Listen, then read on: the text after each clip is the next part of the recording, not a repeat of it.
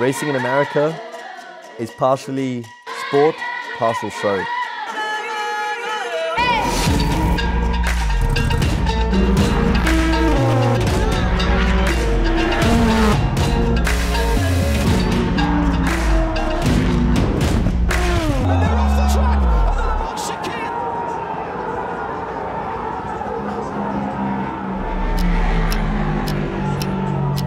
A freezing cold Daytona Saturday morning race day. We're now going to driver's briefing. It's nice and sunny, but the wind doesn't make you start shivering. I really appreciate that, and I'm looking forward to the auction this year. Thanks, Terry. Signing autograph session for the fans. Again, we're going to get really close to them. They get to come along here, and I prepared some autograph cards, which Louis is designing, but my favorite side is this side. I think we all have our special characters. And then I took it this is the official side, but this is my side. And with the guy from racing. There are flags everywhere, music will be singing, the anthems, the people will be standing, clapping, shouting, and we're out there to provide a show for them during the sporting event. The parade and the preparations just before the start of the race are super intense. It's noisy, but at the same time, for every driver, it's quiet in their head. They've got one thing in their mind, which is the focus, but at the same time, there's a lot going on. Flags, fireworks, engines running, and then at the end, everything that gets started is when that one man says, "Gentlemen, start your engines." And then you know it's ready to go. We're at the start of the Daytona 24-hour race. The engines are starting to warm up, and it's the perfect time to announce the sponsor for this video and this event, Remus Sports Exhaust. They've been with me for multiple years, looking after me and getting me to the places like this, opportunities to try and win a Rolex. Thank you so much, Remus, and we're going to get these engines revving hard. The classic Rolex 24 at Daytona is back to its absolute best, and we're green and racing.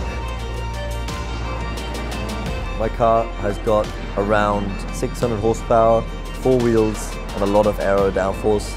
We've got Michelin rubber on, which is some of the best tires we can get. They are absolutely door mirror to door mirror. These cars are fast, they're rattling, they're noisy. They brake extremely fast, so you're constantly moving, your body's going side to side. All your organs are going from one side in your body to the other.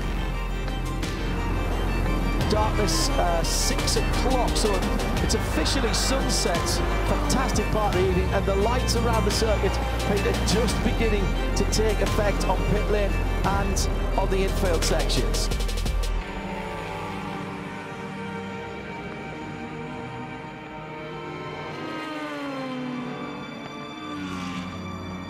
This is mission control of Tower Motorsports. I'm about to get in for the first time. John Ferrano is driving right now, and there's a full course yellow. Hopefully he'll make it to the end, and then I can get in immediately, or else I'll have to wait another 40 minutes. But finally it's time for me to get in the car. You're putting man and machine through a lot of stresses. One unique part of Daytona that no other track really delivers is the extreme banking. It's so steep, and it's just completely flat out around those corners. The things that start aching are your shoulders and your body in those corners, because there's so much G-force constantly being held. You're being pushed down into your seat, and you can barely see very far because it's so banked and so sharp, the corners. The rest of the infield, unique old school racing. Tarmac and then grass. It's what every driver loves. Just got out of the car. I'm sweating a bit. It was really good. I think I set the fastest lap of so far.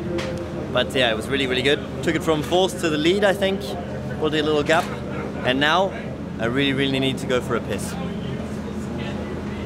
In a second. I need to run, I need to for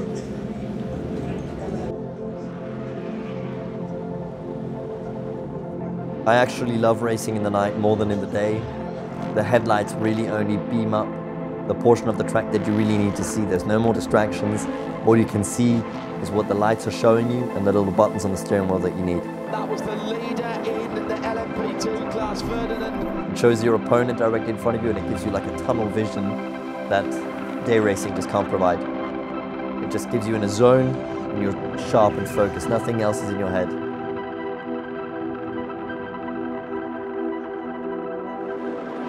Then when that sun comes up in the morning, that first glimmer of light, it gives you a lot of hope that the race might end soon.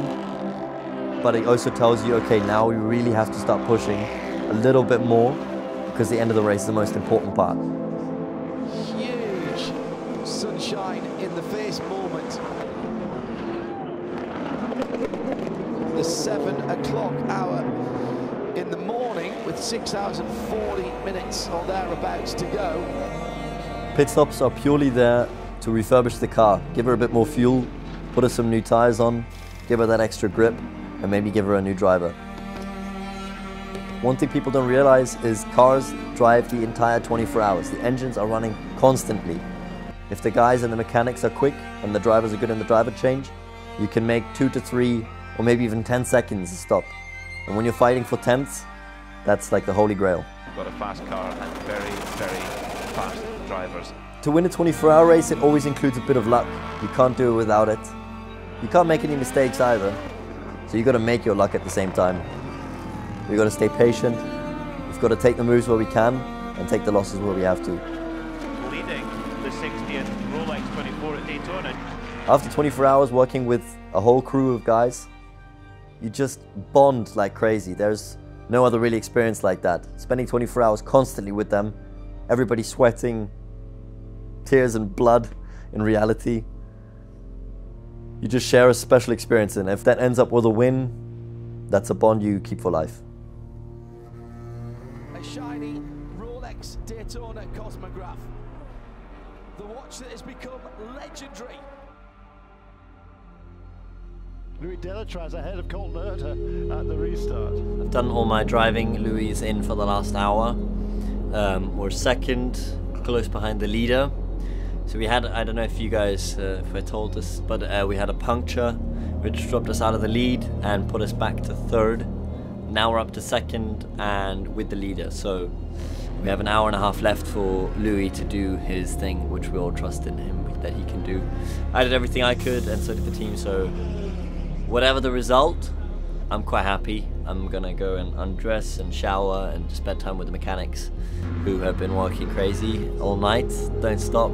Tire change, tire change, tire change, refuel, refuel, tire change.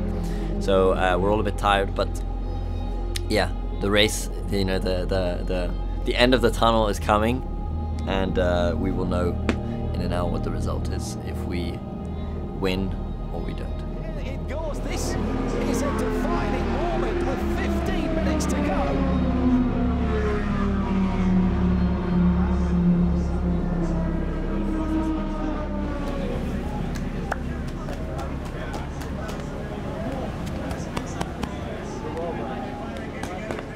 We'll get him.